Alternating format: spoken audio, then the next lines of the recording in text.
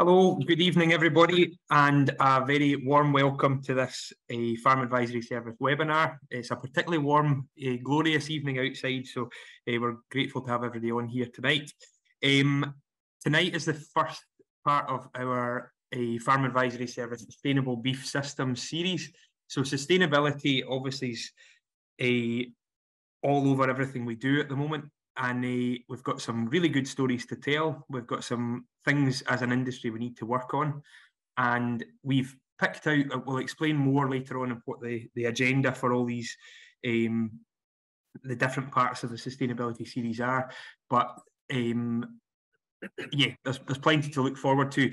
Tonight's one perhaps seems a wee bit out of place in that we're talking about outwintering not long before the longest day. So we're in the middle of the summer, glorious weather, silage making's happening, and we're now talking about outwintering. But the key part there is there's a lot of these crops going in the ground, and the options for outwintering really, you know, the main crop options to establish really need to be done in the next few weeks. So I should say I'm Robert Ramsey, so I work as an agricultural consultant out of Ayr office for SEC Consulting.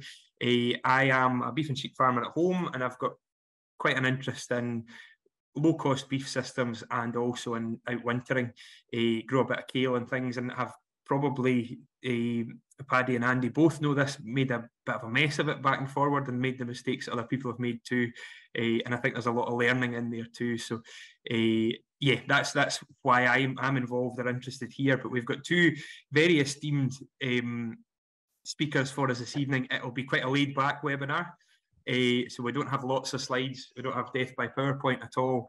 But we have Paddy Jack from DLF Seeds, who probably needs no introduction, but certainly knows the forage crop market and a process inside out.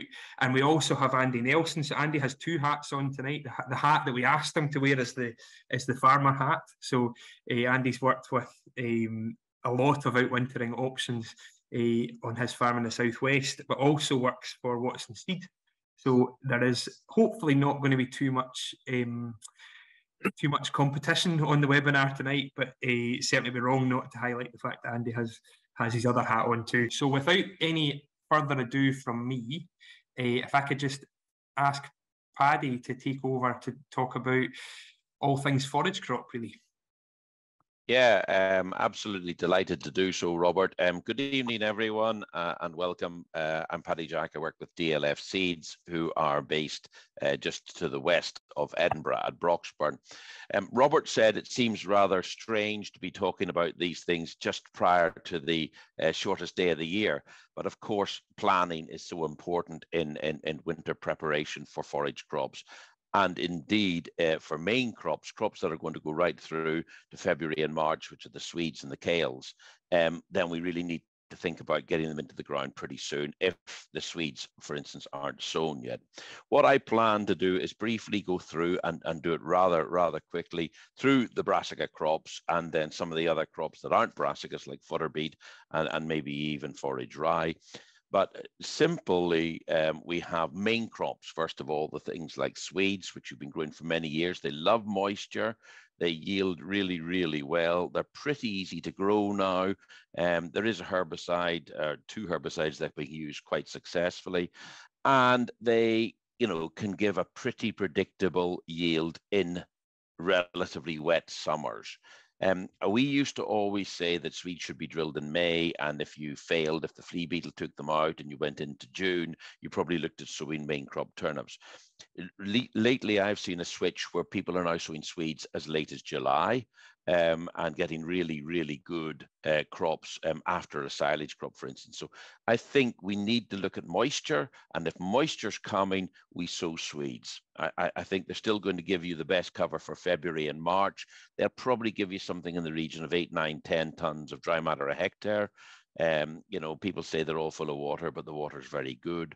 But they are worth looking at. They're also worth putting into mixtures, particularly along with kale, at a very small inclusion, because they bulk up underneath the kale. And if you get a rise where maybe the kale hasn't done so well, you'll find that the Swedes often do a bit better. So Swedes are one of the best for lasting into February, March, because they're frost tolerant. The harder they are, the higher the dry matter. So something like an invitation would be what I would put furthest away from the gateway or furthest away from where you're sowing. So it's the last to get to. So something soft, you know, at the start, and then a Kenmore, and then a Ruta or whatever, a Lomond, and then, you know, an invitation at the furthest away. And that's the sort of way I would utilize them. Precision sowing is still very important, but a lot of people do now just drill them with a grain drill. A kilo an acre, kilo and a quarter an acre, drilled with a grain drill. No need to wait for the precision sower to come in. The other crop that will take us through to February in most seasons, and I do say most seasons because if you have a lot of snow and the pigeons find it, or it gets brackled over, or something goes wrong with frost, it does disappear. The other one would be a leafy brassica, which is kale. Robert's had various successes with it, but kale generally will go through to February. So, you know, it's good to have brassica crops that will give us a winter period as well. Flea beetle attacks Swedes, so we need to spray Swedes very often. Kale is like a magnet for flea beetle, so you need everything right with kale. It's the blue-faced Leicester of the brassica crops. It will die if it can. So it needs excellent fertility. It needs pH beyond many counties of Scotland. It really does need a 6.2 pH. It needs phosphate and potash and nitrogen. Nitrogen has to be 125 kilograms. It really needs to be well looked after. So a good farm for growing kale. And probably you need to go out when it's at the cotyledon stage or the 2 true leaf stage and look for flea beetle. Chemical is available to spray flea beetle. It just doesn't work like the old chemicals used to work. So even if you get sort of 5 or 6 days protection with it, you probably may need to spray again. So if you've got a lot of hedges and high trees around, or even worse, neighbors growing a lot of oilseed rape or other brassicas, you might find that the flea beetle pressure is too great for kale. But kale, high yielding, 9-10 tons of dry matter a hectare. You know, for outwintering cows, you should be able to keep 5 cows on a hectare for about 3 and a bit months, 100 days, something like that. Something similar for Swedes. So these are good, high-yielding crops with plenty of success in Scotland. For cows, it doesn't matter whether you feed a marrow-stemmed one or a hybrid, you know, a branching one. Any sort of kale will do as long as it's high-yielding. Clubroot tolerance. Some of them have better clubroot tolerance than others. To be honest, that's marginally better than other varieties. Nothing is clubroot resistant. The best thing to do with clubroot is to give it a good 5 or 6 year break. If we move on, and I'm watching my watch here, from kale, I would say the next probably popular would be a stubble turnip. Generally, bulbing turnips will give us plenty of feed for October, November, December, up to maybe the 20th of January, something like that. If you want a really hard frost tolerant one, you'd go for Rondo, green skinned, white fleshed one, quite a small bulb, but very, very much more winter hardy. Stubble turnips are low cost. They're sort of something in the region of £4 or £5 a kilo, and you drill them at 2 kilos an acre. So it's a low cost option. When they first came over into this country, they were called Dutch turnips or 80-day turnips. So what I suggest you do is work back from when you want to start utilizing them. They'll be about maximum yield about 110 days. But if you think about starting to utilize them from 80 days, all these things, all brassica crops respond to nitrogenous fertilizer. And so we're looking at sort of in the region of the full season crops at something like 100 units or 120 kilograms, and the shorter season crops like forage rape and stubble turnips and hybrids, maybe 75 kilograms of nitrogen, or you know, plenty of slurry. Muck makes all these things grow. Obviously, you wouldn't want to slurry at a level greater than the recommended rate. So you'll all, of course, remember not to do that. Although if you happen to get it wrong, brassica crops love it. After stubble turnips, we've got the hybrid brassicas. These are generally crosses between kales and rapes, or kales and Chinese cabbages. Sometimes they're crosses with all sorts of other things, but generally they're all dwarf rapes. If you look them up, they're brassica napas, so they're generally dwarf rapes. A lot of them are bred in New Zealand by PGG Wrightsons. You'll be familiar with a lot of the names. They have a slightly higher yield than a stubble turnip, and a slightly higher yield than a forage rape. I think when they first came out here, we thought we'd have the winter hardiness of a kale and the feeding value of a kale, along with the establishment vigor of a forage rape. In fact, they perhaps got a little more of the establishment vigor of a kale and the winter hardiness of a rape. So they are an in-between crop, but they're well worth looking at. Probably about 6 tons of dry matter a hectare. What does that mean? That probably means you would feed suck cows. You'd probably feed about 4 on a hectare for 100 days. So we're looking at Swedes and kale about 6. We're looking at hybrids giving you maybe 4 cows for 100 days. And then we come back into the dear old forage rape.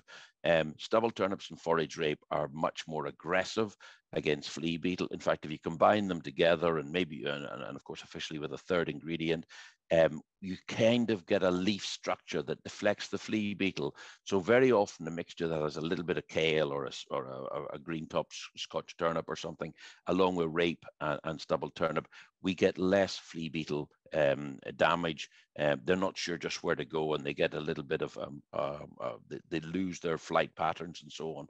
So forage rape is the most aggressive of them all. It'll only give us about 4 tons of dry matter a hectare, maybe 4.5. So it'll feed many less cows. You're probably looking at 3 cows, about 500, 550 kilogram on a hectare for 100 days. So quite a bit less, but forage rape will grow where other things won't. It grows in my boot every single year. It grows in the footwell of my passenger side every year, and that is just in a carpet with water on it. You know, if you spill some in the yard, it will grow, and it tends to get away from flea beetles. So you've got quite a range of brassica crops there, from the very vigorous, easy to establish anywhere forage rape, right up to the quite difficult to establish Swedes and kales. But obviously they've got a longer utilization period into the year following. Forage rape, I tend to say really try and use October, November, December, a little bit of into January, but it depends on the year. If you sow it too early, if you sow it in May, a lot of these things are likely to go to flower head. In that situation, either start utilizing them earlier or knock the flowers off, top them. Put something through them. I did say I would mention some of the other things. I'll do so briefly. Fodder beet is the highest amount of energy you will harvest from a hectare. It beats grasses, it beats the whole lot. It is an extremely expensive crop to grow, but if you're on good land and you have access to good agrochemicals and are prepared to spend the money, the fertilizers, the salt, it will work. It's probably 3 herbicides, maybe 1 pre and 2 post, or 2 pre and 1 post. It's slow to compete with broadleaf weeds in the early part of its life. In fact, even into July, people are saying that really can be a very, very substantial crop. You know, you're looking fresh weights of 8,500 tons a hectare. With people who've been unbelievably good to feed in situ, and it's even better to lift if you've got the equipment to lift it. In this situation, we're probably talking West Coast and Lanarkshire and places like that, and it's not going to be lifted. So you want a beet that is sitting well out of the ground, something with 60% plus out of the ground. These tend to be the beets that have the lower dry matter. Just like a Swede, the lower the dry matter, the less winter hardiness they have. And this year we very clearly saw that the hard high dry matter white beets that sit in the ground, the ones that they lift, tolerated the frost a lot better than the orange beets that sit out a bit, and the red beets that I sell, I'll be honest, sit right out of the ground. Really, they suffered quite badly. Forage rye is, it's a wheat rye cross. It's drilled in the autumn. It can be grazed in the autumn. It can be grazed right through the spring of the year. Big downside of forage rye, folks, is it's really in demand. It's using a lot of green cover crops. It's quite an expensive seed only because the sowing rate is high. If you're sowing sort of 60, 70 kilograms an acre and it's £1 a kilo, it's 60 or 70 pounds an acre. That's why it can be quite expensive. But what people have done this year is they've grazed it early enough for it to spring back, and it's just been cut at the moment in May. And it's 6-7 feet high crops, and unbelievably large crops. That will not always happen, but it is there. To have a living root in the soil, so that we don't just use a forage crop and then have nothing. With certain stubble turnips and forage rape, to put 5, 6, 7 kilograms an acre of Italian ryegrass in with it. So maybe 2 kilograms of rape, or 1.5 kilograms of rape and 0.5 kilogram of green globe turnips, along with 7 kilograms of Italian. You get the grazing of the rape, the grazing of the turnips, and the ryegrass is there, entirely leafy in the year of sowing, then through the winter, and you still have it up until you decide what you're going to do, March, April. You've got this bite of green, and even more important, you've got a good root system there, keeping things above the ground, nice early growing grass. So for those people, and many of us should be thinking about it, where we want to have cover over all the acres so we don't have bare ground, putting 5 to 7 kilograms of Italian ryegrass in with some of the brassicas really is very, very useful at giving us a living root, but also a bite at the time of year, February, March, April, when we don't have much else. You just ease back the amount of the brassica. I'm watching my watch here in front of me, folks, and I have to be very careful because I can talk for all night, and I think I've said enough. I'll wait until there's any questions. Thank you. I'm sure there's more to come from you, Paddy. I think we'll come back. Just really to highlight, I suppose you and I did a podcast a few months ago just on this topic, and it goes into maybe a wee bit more depth on what we just covered there. And I would just highlight that it's on the Farm Advisory Service website under Stock Talk. And yeah, worth a listen if you want to hear more from me and Paddy. Maybe you've had enough already, but no, I'm sure not. Andy, so you've done an awful lot of, I suppose, early trial work with outwintering options and things, and developed quite an interesting system at Cogarth. Do you want to run through what you do at home, and then we can come into it a bit more later? Well, what we do, we have deferred grazing and we have kale crops. We've grown kale crops here since the 60s. My father started growing them in 65, I think it was. And over the years, we've developed different ways of doing it. And now that we're spring calving, we used to have autumn calving, and we used the hill through the summer. Now we're spring calving, we tend to use it through the winter. So we shut up a lot of the hill ground from end of June right through until maybe November. And if we get a drought, then we have the choice to use it, or we keep it right through until we wean all the calves. We wean the calves in October. The cows go up to the deferred grazing till Christmas, hopefully, and then they come down onto the kale. We've grown kale for a long time. Our soil's fairly free draining, so we have plenty of choice on which fields we do. There are still fields on my place that I wouldn't sow kale. Some of the fields are a bit steep. There's water courses round about them. You still have to be careful. You've got to stick to your geek.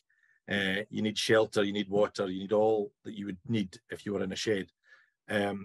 So we've grazed the hill for the last 15 years. We've done deferred grazing. And then once we got onto kale, we put out the roughage, the bales of hay or the bales of straw in August, so that they're already there, so that we don't have to be travelling through that field with machinery when it's really not suitable to do so.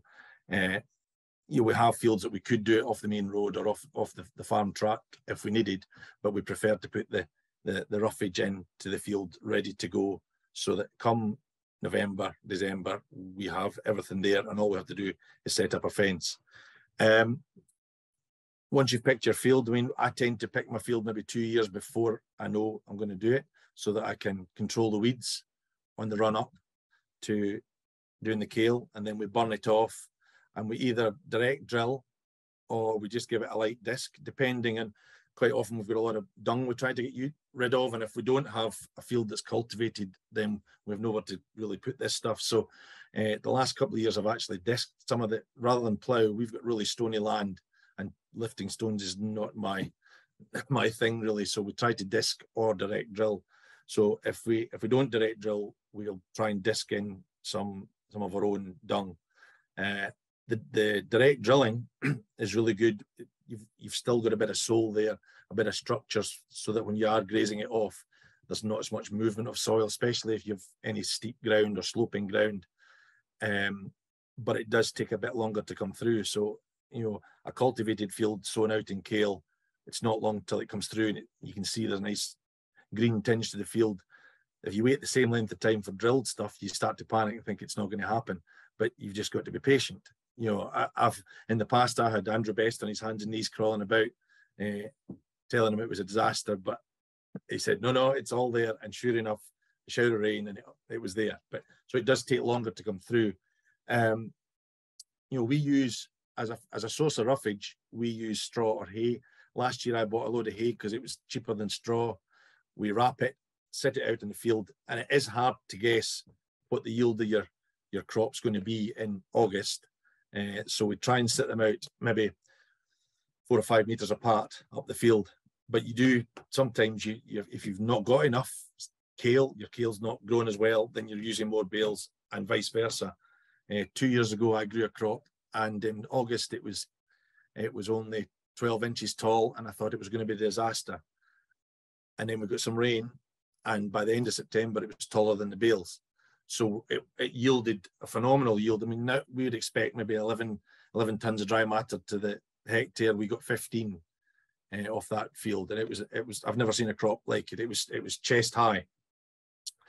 But you know, I grow Caledonian or Maris Kestrel. My father's always grown Maris Kestrel since the 60s, and we've only really changed to Caledonian in the last 2 or 3 years. But I still do like Maris Kestrel. Caledonian grows quite tall, and if you get a lot of stormy weather or snow, it can go down.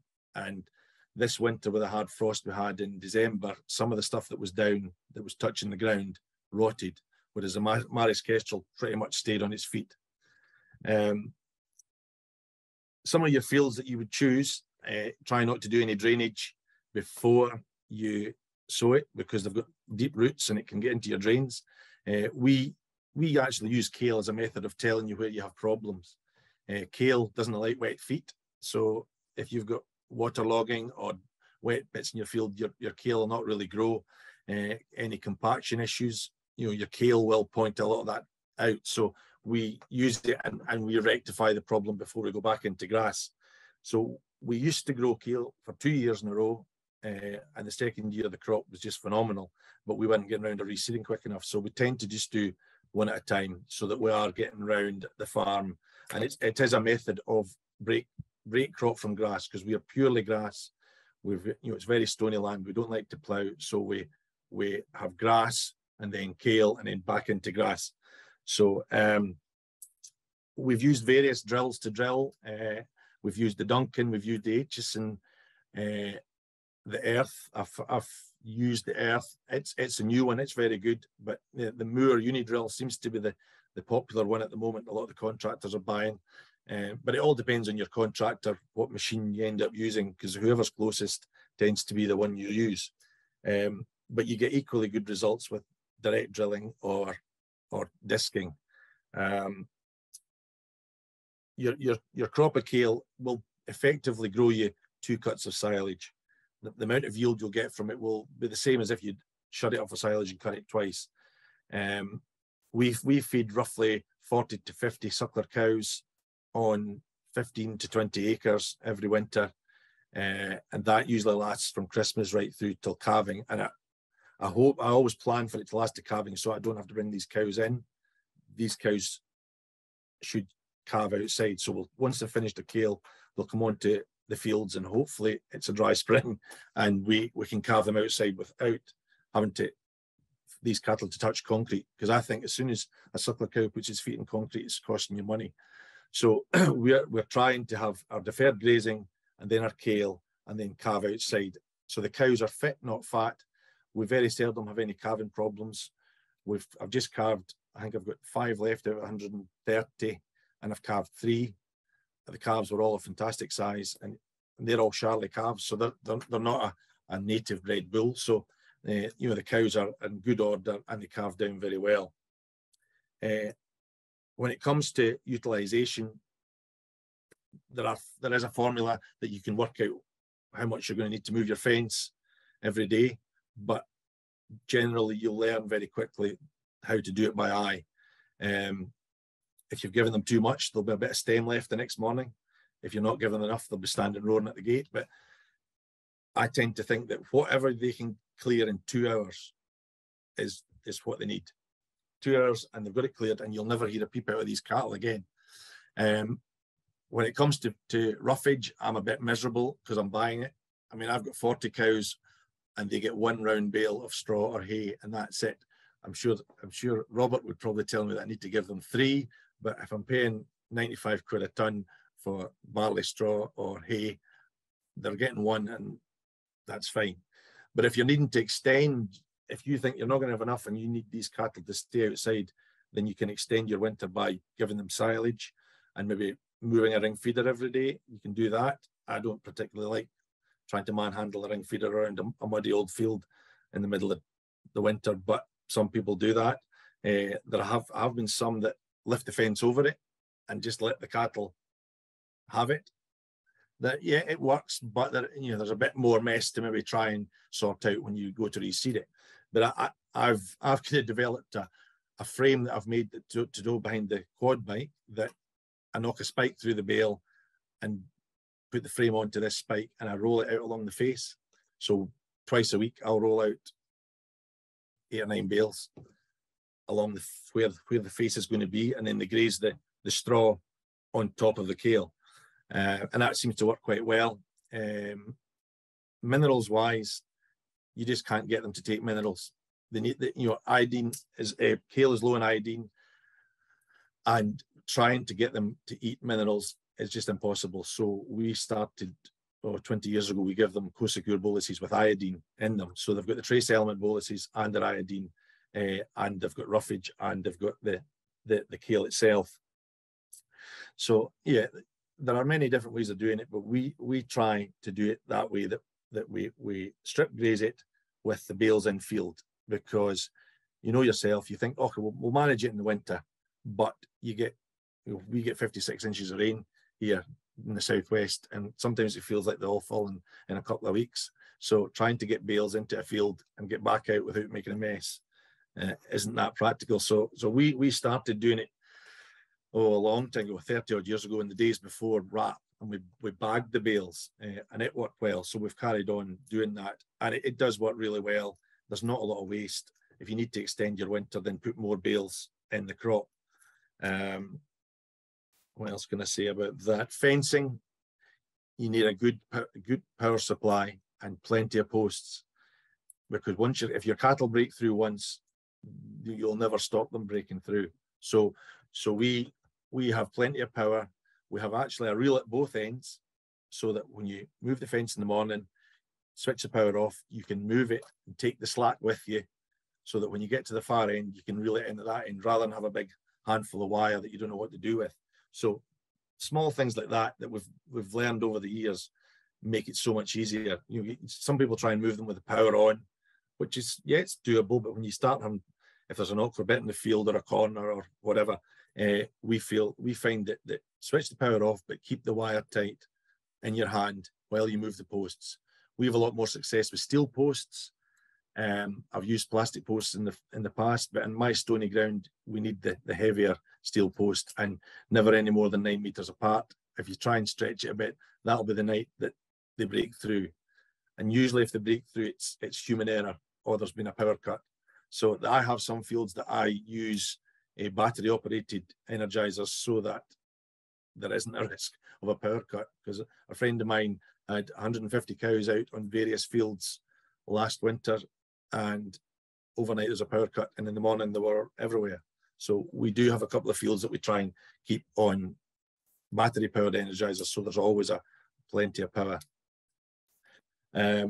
We've put young stock on them in the past, but we felt we were wasting too much. We're having to keep them going and giving them more and more crop and leaving a lot of valuable stem behind. So we just use suckler cows, and we try and fatten them. We try and get them fat through the summer off grass, and then through the winter they can afford to lose a couple of condition scores. So yeah, we're not wanting them to get thin, but we want them to lose a bit of weight, so they stand it. The weather can be a bit sore on them sometimes, but on a really miserable wet day, they look like they're not very happy, but the next day the sun shines and they'll be the most content animals on the farm. I'm trying to think if there's anything else I've not covered. Yeah, mainly the main thing is weed control before you start, and then burn it off, and then I sometimes burn it off again before it goes back into the next crop, because there's always a build up of weeds, and the year that you don't do it is the year that the next crop is just nothing but weeds. So I think kale gives you an opportunity to control the weeds on your farm quite well. Robert, I don't know if there's anything else that I have missed that you can. I think just on that, there's one that annoys me is that the fact when it's a dirty reseed is that the following year after brassicas, it always seems to be more red shank, more more of a problem. Your option there is to burn it off, to do like a stale seed bed, allow the weeds to come and spray it off again.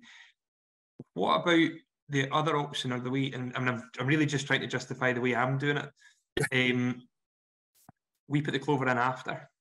Yeah. So just basically put and it's not, we're certainly not on the, depends where you are on the regen journey and where you are with multi-species swards and all kinds of things, but for a clover and ryegrass lay, I think we often have it can be a challenge getting grass seed in, and the sooner it's in, the sooner it's growing. So Paddy, is there any thoughts on, what's your thoughts on the preferred option, just the one that works? Well, yeah, fertile soil, particularly wet fertile soil, you're going to see red shank everywhere. Northern Ireland is red shank from one county to the other. We're increasingly seeing people asking for no clover options. The problem is when you sow a full reseed, just straight off, you've maybe got 3/4 of a kilo an acre of clover in it. When you overseed, Robert, you've got to go to 1 3/4, 1.5 to 2 anyway. Andy, I hope will agree with that. And that's quite a lot more expensive, because clover, used to be 7.5 quid. It's 11 quid this year. So it's suddenly become quite a lot more expensive. But yeah, it allows you to clean out the weeds. I would definitely try the stale seed bed and the stale seed bed again. Glyphosate is still with us. It's relatively cheap. It works tremendously well. That would be, and I would sow with the clover in and then see what happens. I see Andy's nodding, so I'll let him come in. That's exactly what I do. I pick out the field I'm going to put in kale, and I'll control the weeds maybe for a couple of years beforehand, try and knock the docks a bit, try and any thistles, and then spray it off with Roundup into kale. And then the next year you're doing it with Roundup again. So you've had a good long time to try and get rid of the weeds. So then you put your next reseed in. I would always recommend to put the clover in, because even if you have a weed problem, you could get a couple of years out of the clover before you have to really do anything. I still think it's the best option. The amount of nitrogen it's going to fix is going to outweigh. You could probably get. I've got a crop there this year that's. I've just cut it this afternoon, and it was sown last year. Tremendous crop after kale. The clover is fantastic. Yeah, there's a few docks showing, but they don't worry me really. There's not a lot of them, so hopefully I can spot spray them. But if I hadn't put the clover in, I would have been quite disappointed with it this year. Yeah. So it just gives you three goes at it, controlling your weeds before you put it back into grass. Mm-hmm. If it's docks, of course, it's a much bigger problem. But if it's ordinary broadleaf weeds, Charloxes or fumitrees, runch, red shank, the mower or the mouth does a hell of a good job in managing that weed. I mean, obviously your dock is your major one, Robert, and it's totally different because it's a perennial weed. But you know, these annual weeds are controlled very well by the greys or the dear old mower. Does a great job. Yeah. A lot of the dairies, they just don't. They say no clover, no clover. I don't want clover because I've got so many docks. So yeah, I understand why they don't, but I would still say it's worth doing when you resow. And I suppose if you had millions of gallons of slurry at the back of you and loads of free nitrogen or bought a different way nitrogen in the slurry, the clover value is maybe less. But for us, it's crucial. I've got a question here about crop mixes, so forage crop mixes for after cereal crops. So, you know, after winter barley, even after spring barley. What should we be, or what would be ideal for sowing if it's, say, kind of autumn sown for a kind of December, January graze? What would your go-to be to both of you actually? What's the options and what's the kind of best case scenario? Okay, I'll answer first, maybe, Andy. Thanks, Robert, because it's much easier to answer first. If we're after winter barley, you know, we're talking of a late July, early August combining date. This is assuming it's combined rather than whole cropped a bit earlier. So if it's then, you've got to look at rape and stubble turnips, really, predominantly, because we're not going to have anything else that's going to be in the ground long enough. Kale is too late in my book anyway for then, as is everything else. So I would just say sort of 2/3 rape, 1/3 stubble turnips with another ingredient. Remember, we have to have a third ingredient, folks.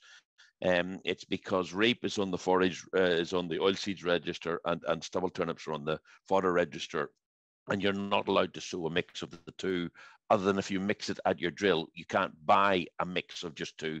You have to buy another ingredient. So we normally put in 5% stubble green globe or kale or something to make it legal. So higher proportion of rape if it's being used October, November, December, and a slightly higher proportion of stubble turnip if it's November, December, January. Perfect. Any advance on that, Andy? I would agree with that. Yeah, I mean, a lot of guys, if it was whole crop, they would maybe put in red start or something like that. But yeah, I would agree. If you, after harvest, you're limited in your options. But you know, there's a lot of guys down this neck of the woods went in with red start, and then by Christmas it was all gone. So you know, but we've not had that in years. We've had a big success of these crops, and then this winter we had a really hard frost, and guys that relied on it for their winter keep for their suckler cows were in a bit of a pickle. But you need a backup plan.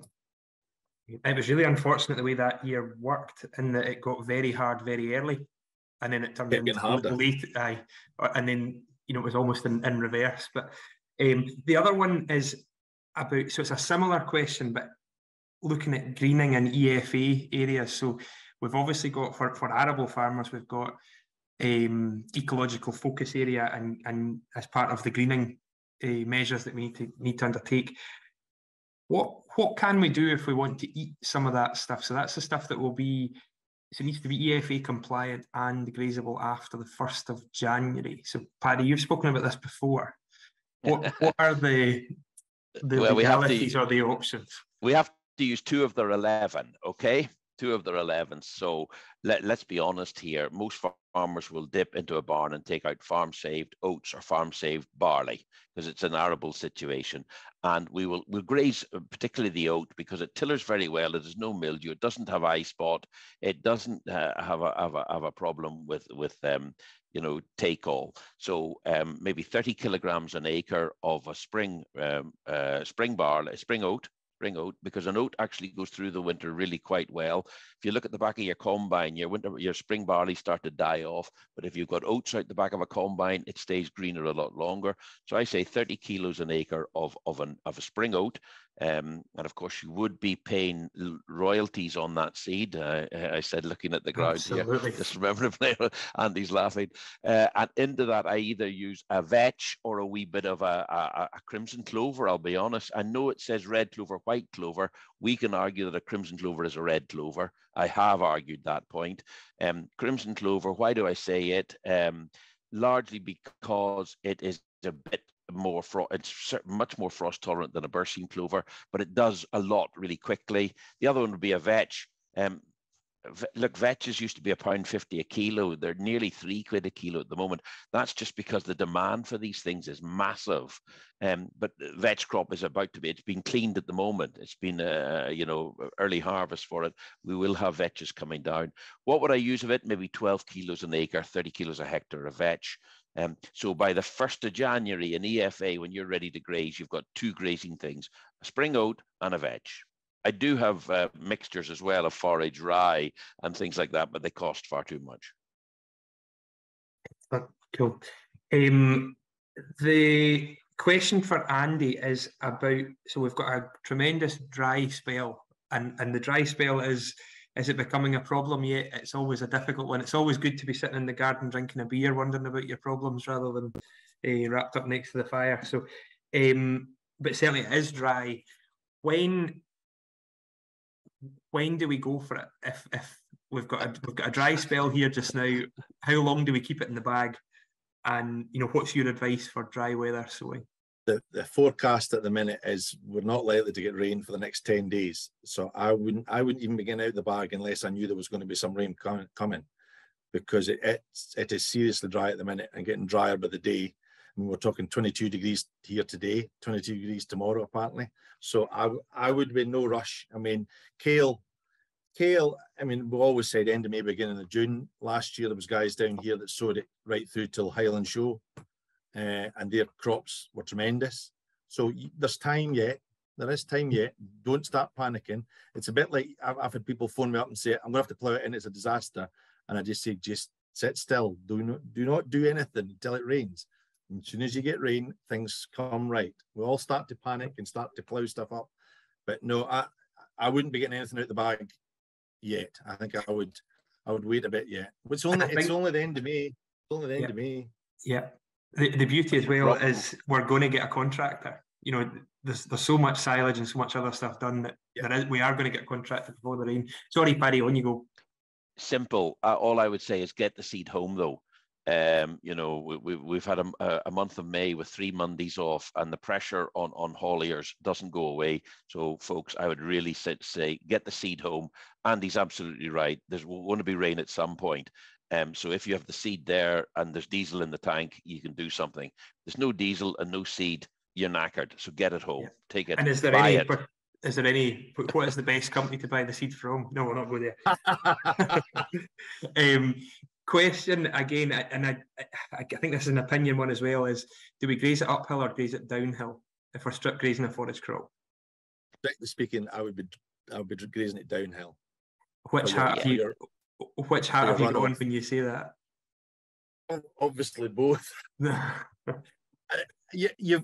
We've all got fields that, I mean, I've got a couple of fields that I've grazed in 3 different directions over the winter, depending on where we were, weather-wise, water-wise, shelter-wise. So, you really should do it downhill. I know it's not easy, and you've got to plan where your lieback is, because people sometimes forget, we'll grow a forage crop, but you need to supply lieback.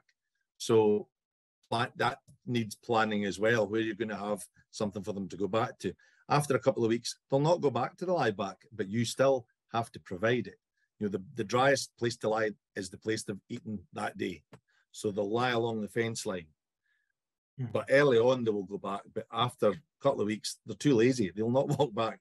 If you left a tub of minerals 10 yards behind them, they wouldn't go back. Never mind 30 yards back to a dry lie. They will lie in the fence line.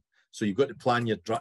The biggest thing is planning what direction you're going to graze it before you even spray it off, because you'll need to leave a strip of grass for them to lie on. Yeah. I think the thing is risk assessment, isn't it? The uphill, downhill thing, the textbook is downhill. And we know exactly why, but those fields that are up and down and all, a lot of the fields that we put kale in are now fields that are all over the place. That water course, you look at what's happened in New Zealand with forage crops, they've gone to town with them and are getting absolutely hung out to dry with the bad news stories. And those are either environmental stories or overstocked crops of fodder beet on the side of a main road. Apparently there's 11 million head of livestock in the South Island alone grazed on fodder beet. No wonder the rivers are polluted. You know, that's a serious amount of livestock.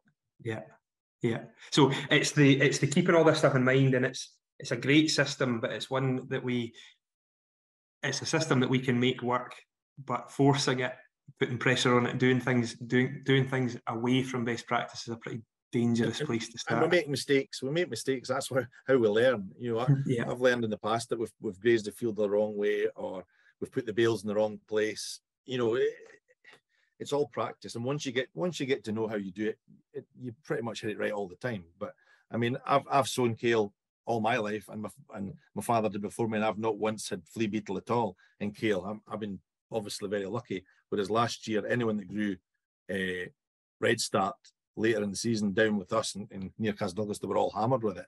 But the kale crops seemed to miss out. So, you know, there's a lot of luck. There's a lot of luck and a lot. It's a good thing that you've recorded that on a webinar publicly, that you've never had an issue before. Yeah. So, I'm touching a big, very, very big wooden table. Yeah. What about, Paddy, see for water? So these crops are generally pretty wet. They're really high yield. They're really high yields of dry matter, but there's a lot of moisture in them. How important is water, and how do we manage the water system within a strip grazing scenario? Well, you leave the water at the back where they don't need to go for it. But I would say alkathene pipes across the surface is probably going to be the best. You know, they're going to have probably, I mean, Andy has straw or hay. A lot of people would be using silage in the ring feeder, I would guess, so the water requirement would be less. You know, when we think of, I know this is cattle and cows tonight, but in sheep, obviously, that you're supposed to leave them 30% fiber alongside. Let's face it, there's not a lamb ever turns back and eats a single piece of fiber. Once they're onto the kale or the stubble, then they never eat anything else. But we legally have to make it there for them. So yeah, water has to be available. I don't really know as much about that, Robert, to be able to give you more of an answer. But I would say if you make water available in each field, it's up to the beast whether she goes for it or not. I had a question about Kiwi Tech, portable troughs. You know, whether is it worth investing for strip grazing kale? Is it worth investing in complex water infrastructure? And I honestly don't think it is, because they need to have running water, they need to have access to it. You never know what the scenario is, but I honestly think if the trough was off, I don't think it would. You know, I'm not suggesting any of us trial that one, but the trough certainly isn't the most poached area in the field, which tells us quite a lot. I'm trying to think other questions, and there is time. There's a few here that we can bunch together, and there's time for a few more if anyone's keen. Andy, what about transition from kale to grass at calving? So how early do you do that, and what is your process there? Well, because mine are getting a bit of hay anyway, quite often nearer the time I'm giving them silage as well, near the end. So there isn't really much transition anyway. You know, a good bit of the diet is forage anyway. So it's not like you're going from fodder wheat or something like that onto something completely different. So I just, you know, they're getting hay or silage or straw. They're going on to a similar type ration, but just minus the kale. So that it's not really a big problem. Never has been with me anyway. And do they get like a pre-calving bucket or a high mag bucket or something? Just I start giving them a high mag bucket before they go onto the grass in the spring. Okay, yeah.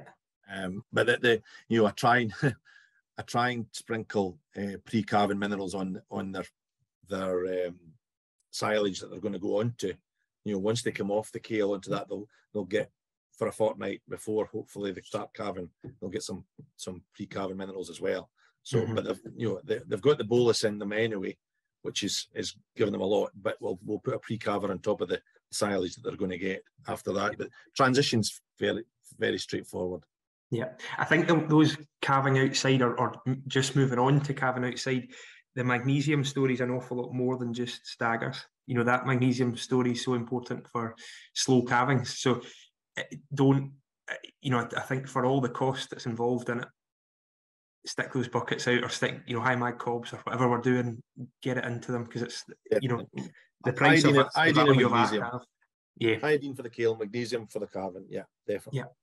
And what about parasites? So what we're obviously, you and I are probably similar rainfalls and parasites, fluke particularly. What's your process? We don't have that 6-month housing period where we can break the cycle. Is that a challenge? Well, what I tend to do is maybe halfway through the winter, I'll give them a fluke dose, and I'll go through them and pick out any leaner cows or any that are expecting twins, and maybe hold them inside. And then when they move to come on into the fields to calve, I'll give them another one then, because you're not able to keep them inside for 7 weeks before you give them their fluke. So it's the best you can really do. I mean, anything else that's inside will be inside for 7 or 8 weeks, and then they'll be fluked. But with the kale, you haven't really got an option. So I give them two, one halfway through the winter and one at the end of the kale. Yeah. And Paddy, what about a plan B? See if we've got that horrible October. So it's rained since August. The ground conditions are really poor. Have you any advice or examples that we can call on for when things aren't quite going to plan? Yeah, you look back over your records and see what grass field has performed worst. Yep.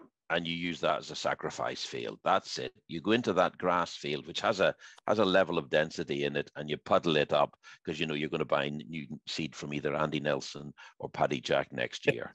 So it becomes the sacrifice field, and that's the best plan B. You can't really go ahead and have a sown crop of something else for it.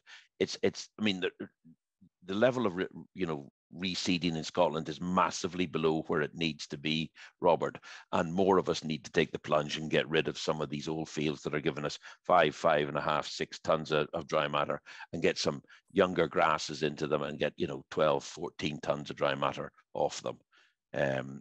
I hate to say it, but the dairy farmers are better at reseeding because they measure it every bloody day. And I think if we were able to measure things more often, we would realize the benefit, particularly of the first 4 years of young grass. I mean, they're massive yielders. And even if nitrogenous fertilizer is down to 330 a ton, it still pays to have young grass. So I would say plan B, the worst performing field on the farm, ring feeders or trail feeders into that. I would say, and there's only, I think that there's only one of me here and there's two of you, but there are also, so in the dairy scenario, they're really good at buying more grass seed and spending money. In the beef and sheep scenario, there is a need for better nutrition of grass that's there as well. So, soil health and lime, P and K, make sure that the soil has the right fertility before we start buying grass seed. And I'm sure that is your guys' message as well. But there are farms that do have, many farms out there that do have, a ton of lime to the acre would be the 2 ton of lime to the acre would be the best thing we could do. Spend the money. If you haven't got the cash, spend what you've got on lime every time. A pH of 5, you'll only use half the nitrogen you put on and 2/3 of the P and K. So get your pH right. That's that pH right in young grass. Yeah. Perfect. There's a question here from the floor that's just come in about the best method of sowing a forage crop in a regen setting. So obviously using regenerative and organic principles.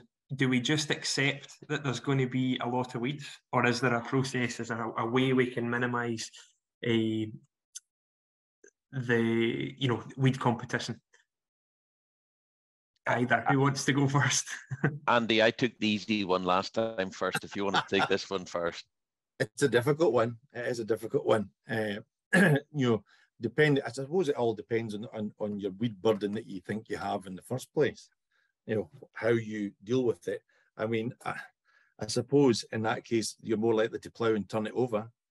But then that has other implications. You couldn't stitch stuff into the existing sward without the use of glyphosate. So yeah, I think probably you're going to have to plough it and work it and then sow it. If it's a true regen where it's no glyphosate and no plough, Andy, which is let's be honest, a pretty stern challenge.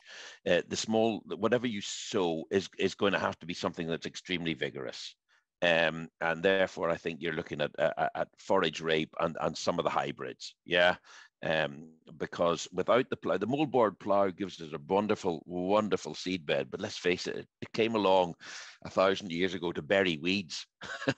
And if we ain't got glyphosate, the moldboard plough does a tremendous job. But if we're regen, where there's no ploughing and where there is no glyphosate, then just a very vigorous crop that you're going to put into it. Chomp the other, whatever's left down of your regen mixture, whatever the multitude of species that are in it, and get in. My guess would be simple old forage rape, because it'll grow anywhere. I actually wonder whether, looking at the real regen principle, and regen's probably used appropriately and inappropriately. You know, there's a regen movement, and there's a need for growing soils in arable areas, and there's a tremendous amount of work and power in the regen world for building soils, using ruminants, you know, understanding the full story of what the ruminant actually can do. I do wonder whether there's any regen way of putting a forage crop in. You know, I don't know if a forage crop actually is in the regen armory, if you like. I think the real regen principles are the best forage crop you can get is long grass, deferred, and then not grazed within an inch of its life. Because what we do with kale is graze every last possible bit we can get and poach the rest of it in. Whereas the regen principle there is to leave behind at least half of what you started to graze. So I think we need to be careful with what regen actually means. That it's too widely used. You know, I think there's other words that we need to start defining what we're actually doing. Low input, organic principles. You know, there's a lot of things that a lot of people are trying to do that all fall under one umbrella. But yeah, that's a party political broadcast. Just I suppose to highlight, we actually have the new FAS app, which is just being launched, has a tool. Sandy, you were talking about calculating how many bales and how far to move the fence and all that kind of thing. We've got a calculator that will help with that. So nothing beats boots on the ground and feeling your way through it. And as you say, Andy, your cows will tell you how to do it. But there is a tool there that will help to, you know, you can put you can measure the crop, look at how much crop you've got or expect to have, and then calculate how many bales you should have, what dry matter those bales are. And so we'll get that out or highlight that to people. And we also have a suite of resources out there, an increasing suite of resources on outwintering, forage crops, establishment, utilisation, all this stuff. So we'll certainly have a bit of a pack of information to send out to everybody that's been on here tonight, and also it's available on the website as well. The fodder beet story it's an expensive crop to establish. It's an incredibly cheap source of dry matter if it goes well. But what about the grazing of it? How Andy was talking about kale or strip grazing, and once the cattle go through the fence, we've got a problem for the rest of the year. Those cattle that go through the fence on fodder beet, how worried should we be, you know, transition wise? So transition onto the crop and then overconsumption of it. I mean, is it too big a risk to be grazing? The transition onto fodder beet needs much longer than onto nearly any other crop. Probably, you know, as far as 3 weeks now, Robert. It is much slower than anything else, because it's a very different sort of substance going into the room. And as far as them going through the fence, I can't answer that, because I actually haven't had anybody complain to me that they've had an issue with it. I would guess you'd probably double fence it. So there's a hot wire, you know, 4 meters beyond that last hot wire, and that they're both on. I really don't know about them overindulging in it. I know places where you know, they're lifting it and feeding it, and they're getting through really substantial quantities of fresh weight, you know, 50 kilograms into a cow. I mean, it's enormous fresh weight sometimes going into them, but that's after a decent length of transition, and obviously with a quality of long fiber as well. So it does have an enormous ability to produce milk. and to produce live weight gain. You know, if it goes into a dairy cow, you'll certainly see milk jump. If it goes into a lamb and ewe, you will certainly see a massive increase in the availability, and I believe also the quality of the milk. And those that have bought lorry loads of it before they've grown it have always seen benefits. But don't do it in a wet hole. Don't do it on a farm that's hungry for anything. It's got to be a good acre. And therefore, it's suited to some farms and very definitely not suited to the majority. For us at home, so one of the challenges, I think, is in a high rainfall area, regardless of how dry the soil is, in a high rainfall area, the massive yield that comes with fodder beet and the lack of root, so there's not that network of roots in below, we can make an awful mess pretty quick on a field that would graze kale or graze rape or other lower yielding crops. Move the fence a bit further and it would do it fine. You then do your calculation and realise you're moving the fodder beet fence 0.5 metre rather than 3 or 4 metres. We can make soup out of soil very quick. Would you look at fodder beet, Andy? I'm sure you must have, but I have thought about it, but I just, you know, the cost, getting the pH to, you know, you're needing the pH a bit higher. I've heard too many horror stories. I'm a bit scared, to be fair, but I have one field in mind that when it's due to be resown, I'm going to try. It's a 6-acre field. I'm going to try it, and it's a good, fairly free draining field. And I think I'm going to try some and see. I mean, I was at Jim Gibbs, one of Jim Gibbs' talks, and he was talking about cattle breaking through. And the farm we were at, he put young stock on it because he couldn't keep the cows on the right side of the fence. He says they were that keen on it, they would break through every day. So he put them onto kale and kept young stock on the fodder beet, and it seemed to work slightly better. But, you know, there's always going to be issues. But I do like the sound of it, but I think you've got to have the right farm and the right ground conditions to grow it. Yeah. I think. Yeah, and it's, you know, that I think that is a take-home message for it all. There's scope here for everyone in the outwintering story. It's finding the right crop that suits the farm you've got and the person that you are, the time you've got, the resources you've got available, and, you know, things like this. Hopefully tonight's been a helpful starter for 10. Hopefully it's it opens a few doors and sows a few seeds, no pun intended, but it really is about getting on, doing things, do a wee trial yourself, have a go and see what works for you, because no amount of us saying what works and what doesn't work on our farms or in our experience, that all helps, but having a crack at it is fine. The thing I think as well is when we use it, we're always thinking, so there's a lot of people that will use it to shorten the winter. Now we can do that there's the risk of frost. So we heard the stories earlier about frost damage in crops, but that wet October I was talking about, or that real challenge, if we're going to be housing cattle anyway, perhaps if it's really wet to start with, house them first and turn them onto it later on after things start to dry up. And it's about cutting your own cloth to suit it. But yeah, lots to think about, lots to discuss, and I'm sure both of you, Andy, you've got both your hats on, but I'm sure both of you will be happy to receive any questions or any correspondence from tonight. This is a series, so we've got a few more to come, and really we're trying to look at the key points through the farming calendar. So we've established, after tonight, we've established a winter strategy, a forage crop strategy, hopefully for a low-cost winter. We then into August look at weaning strategies, so looking at how do we have that most successful weaning with, you know, lots of calves on the ground and high-performing calves as well. Into November, we've got health planning. Health planning is obviously an ongoing.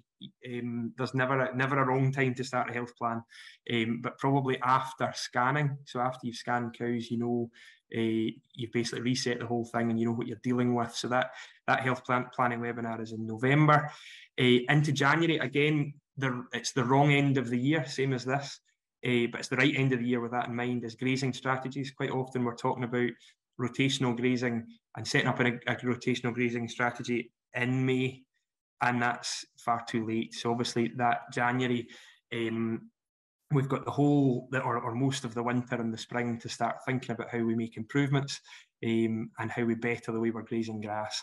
And then into February is optimising fertility. So again, pre-calving, but how do we get these cows, or how do we maximise the number of calves that are in the cow? Because ultimately that's the biggest thing we can do to improve profitability and our carbon credentials, as well as to optimise fertility, get more cows in calf, get more live calves in the ground. So that's what's coming. And certainly from me, all I've got to say is thank you very much.